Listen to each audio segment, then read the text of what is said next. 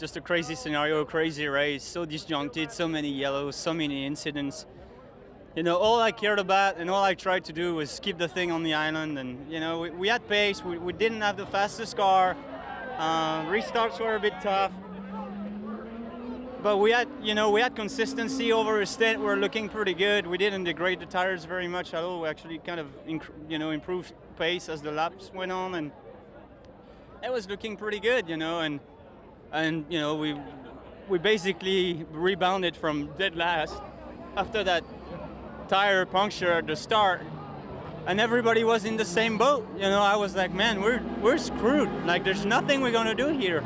And I guess we must have had pace at the right time. And you know, we're not the only ones on the strategy we're on, but the guys played it perfect. Yellows didn't really help us at all. They kind of hurt us a little bit.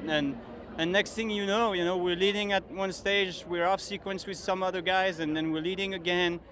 And then when it's all said and done, we're third. I'm like, I'll take that.